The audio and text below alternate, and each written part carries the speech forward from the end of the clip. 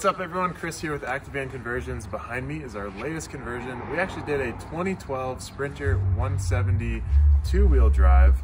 This van got completely repainted. We gutted the interior into our Aspen 170 floor plan. Let's show you around. And welcome inside. So this is our Aspen 170 floor plan with the third seat option.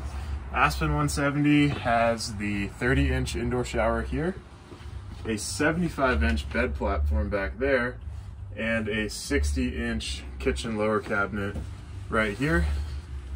Fridge, freezer located under the bench seat. Got the lagoon table mount here, and this customer opted for the additional captain's chair. This is on a swivel mount. Difference between the Aspen 170 and the popular Newport 170 is the shower size and the bed size. So in the Newport 170, we have a 36-inch shower, so it comes out to about here, and the bed platform comes out an additional 5 inches to 80 inches for a full queen. So therefore it kind of shrinks your kitchen cabinet space. To each his own, that's why we have two options. For air circulation, we got the Max Air fan right here, and air conditioning unit, the Velvet 12-volt air conditioning unit. Up top, we got our microwave, household microwave, and plenty of overhead storage. You can see that control panel there. And the kitchen. So again, huge backsplash here. Love the gray tile. We did the stainless faucet and stainless sink. Here's the indoor shower, 30-inch shower pan.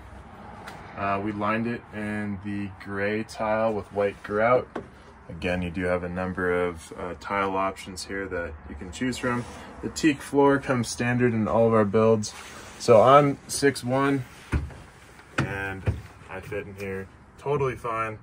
It's like, really, it's to each his own how big of a shower you want. For me personally, I think that the smaller the shower, the better, so that you can have, more space in your van.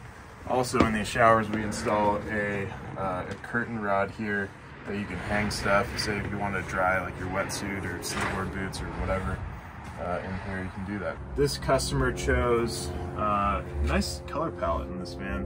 A lot of whites, a lot of grays. We do have flexibility in our shower paint colors. You can do white, black, sandstone. We have basically endless tile options.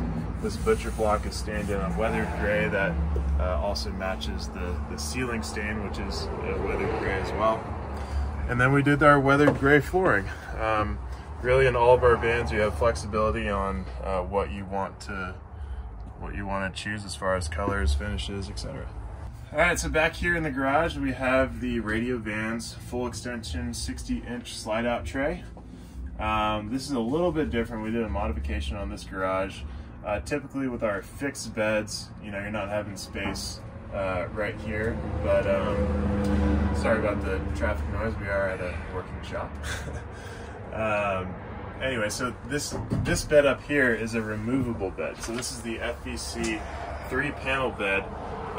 These metal panels can be fully removed, and you'll have a complete floor-to-ceiling height aisleway here to store whatever you want.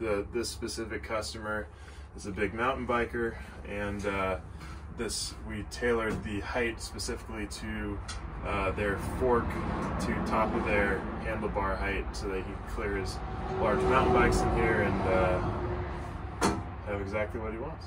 And here's a back view. So again, got that full extension slide out tray.